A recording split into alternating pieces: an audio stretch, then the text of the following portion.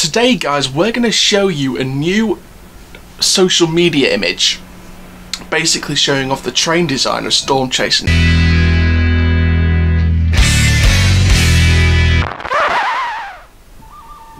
In a world where the West has always been wild, one coaster will stand above the rest and tower above the rest of the Western Valley they call Paultons Park. There's a storm coming up,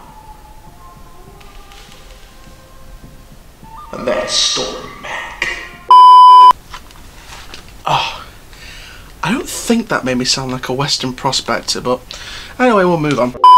Hello there, guys, my name is Coaster Dongsterborn, but built for Theme Park News, and welcome to a Theme Park Newsroom update from Tornado Springs, the Western Valley, home to the devastated Tornado Springs town, devastated and on the rebuild thanks to Storm Mack. Damn you, Mack Rides. But today, guys, we're going to show you a new social media image, basically showing off the train design of Storm Chaser. Now, we already knew the train design before, but this was a great look at the specific details on the vehicle.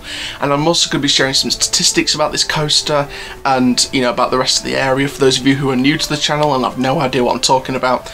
So before we get started, guys, please like, comment, subscribe, click the notification bell so you never miss a YouTube video. Please share with your friends, your family, and on social media, and make sure you keep getting your questions in for our next Q&A session. When we celebrate 2,000 subscribers in our next Q&A session, that's when it'll be released, basically. I mean, come on, simple logic.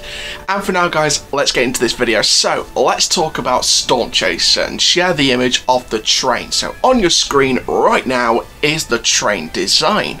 So, basically, for those of you who are new, Storm Chaser is the brand new roller coaster opening in 2021. It was scheduled for May this year. It was scheduled to be last weekend officially. For the media day. However, it's now 2021, it's now this time next year, but we're going to be talking about the statistics of the coaster, some facts and stats for those of you who want them. So this is manufactured by Mack Rides. It's a spinning coaster. It's a clone, or a near enough clone, of one in America, which is Sierra Sidewinder at Knott's Berry Farm in California. So if you've ridden Sierra Sidewinder, then it's pretty much going to be that kind of experience over here. So basically the height of this is 65 feet. The theming is created by MK Themed Attractions and Leisure Expert Group BV. It was installed by RCS GmbH, and like I said, it's scheduled to open in 2021. Now, Paultons Park is in Romsey, which is in Hampshire, so it's right at the bottom of the country, and it's already got 5 roller coasters: the Caterpillar Coaster, the Cobra, the Dino Chase, Flight the Pterosaur, and Velociraptor. Now, on that screen is that train design, and would you all agree, doesn't it look beautiful? It looks absolutely gorgeous. I mean, coaster lovers, coaster trains everywhere will be looking at that picture, and you could literally see Storm Chaser as basically the most beautiful person on a coaster train Tinder. I mean, coaster train Tinder would be very, very cool, and I don't know what it would look like, but if you want me to imagine what a coaster Tinder would look like, please let me know. But this train design looks beautiful with the wooden design and the whole silver, you know, supporting the wood as the secondary colour to the primary colour of wood.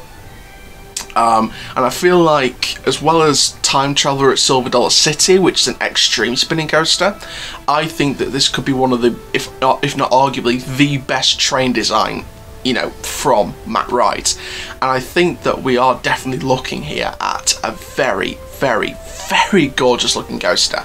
So I really am excited for what's happening. Now, in terms of the whole site and what's been happening over the last couple of weeks, that's, you know, Tornado Springs obviously hasn't, you know, been constructed yet. Well, it has been, but like they haven't really continued construction on it yet. It's at the stage where it's awaiting final touches. It's getting paint ups, little cleanups here and there. There's still a little bit of work that needs doing to it, but I think it's at a position where it could be open this year. But I think because they're delaying it till next year because of the whole, you know, crisis. I mean, we are in lockdown after all. I think that's a smart move by Paultons, because it brings brand new guests into the park next year to really, you know, engage with the area and make sure that next year is their big year for unveiling this new area and this new coaster as well. So I think that Storm Chase is going to be a big project for the UK next year when it opens, and I think that the train design, like I said, looks brilliant. And comment down below what you guys think. It's brilliant, doesn't it?